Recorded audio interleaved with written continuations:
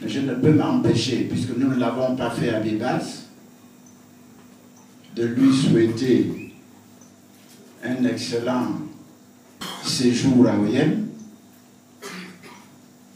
même s'il est bref, et nous comprenons parfaitement pourquoi il est bref. Les événements nous y obligent. Nous voudrions vous remercier pour votre disponibilité à notre égard, parce que la veille d'un combat, moi j'appelle ça un combat, nous avons besoin du secours, de la chaleur, et pourquoi pas des recommandations de notre chef. C'est un combat parce que, au Gabon, disons-le tout cru, l'élection, c'est d'abord un combat contre la fraude. Les populations n'arrêtent pas de nous dire, nous, on vote toujours, mais ce qui se passe là-bas, vous-même, essayez de régler ce problème à votre niveau. Nous, on n'a pas de problème. Monsieur le Président, encore une fois, merci, je vous donne la parole.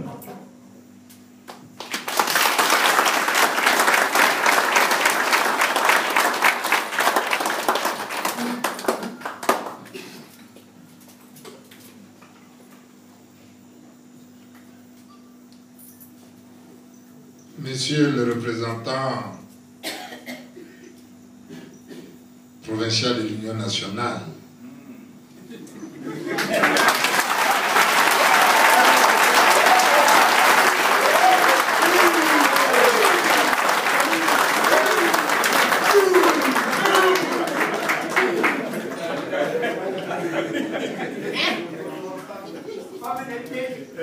chers candidats à l'élection locale du 14 décembre 2013, chers compatriotes, je dois d'abord vous remercier pour l'accueil toujours aussi chaleureux, spontané, fraternel, amical, tout ce que vous voulez.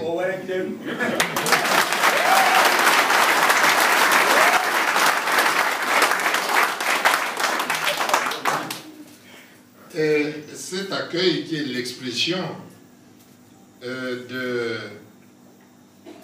la cohésion. D'abord au niveau local, entre les membres de notre formation et entre vous et nous, responsables nationaux de notre formation. Merci pour cet accueil. Merci pour votre soutien total à l'Union nationale. Merci pour votre engagement et merci d'avance pour la surprise agréable que vous nous réservez en votant massivement les listes indépendantes.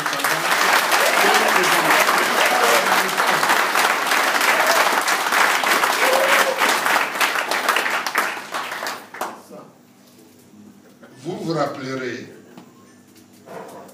qu'en 2011,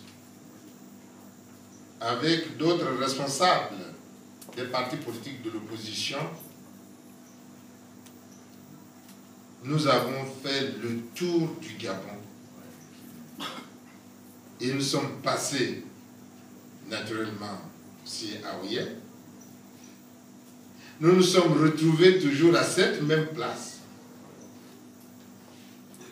Et nous vous avons demandé, après vous l'avoir expliqué,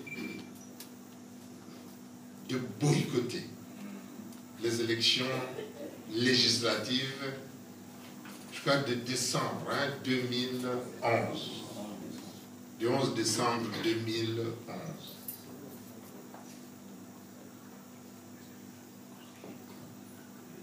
La raison principale était le constat de fraude que nous avons fait par rapport à la liste électorale. Et nous avons pensé qu'il ne fallait pas du tout aller à cette élection. Vous nous avez suivis massivement. Je vous en remercie.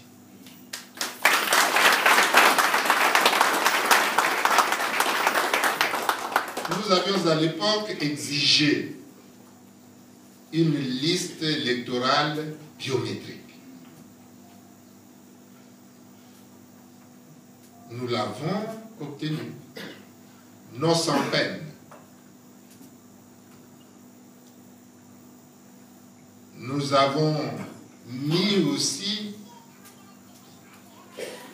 toute notre force pour amener le pouvoir à faire une liste électorale biométrique quelque peu correcte. C'est ce qui s'est passé. On est quand même passé de 807 000 électeurs à 579 et de poussière. Ça veut quand même dire qu'il y a eu un effort qui a été fait. Il faut le dire. Et cet effort a été obtenu d'abord grâce à votre mobilisation, parce que vous êtes allés vous inscrire. Là aussi, merci beaucoup. Mais aussi grâce au combat que dans le cadre de l'Union des forces pour l'alternance, nous avons mené à Libreville pour que cette liste soit quelque peu fiable. Je ne peux donc pas vous dire qu'elle est complètement fiable, parce que c'est difficile. Jusqu'ici, nous n'avons pas encore, nous ne sommes pas allés jusqu'au bout.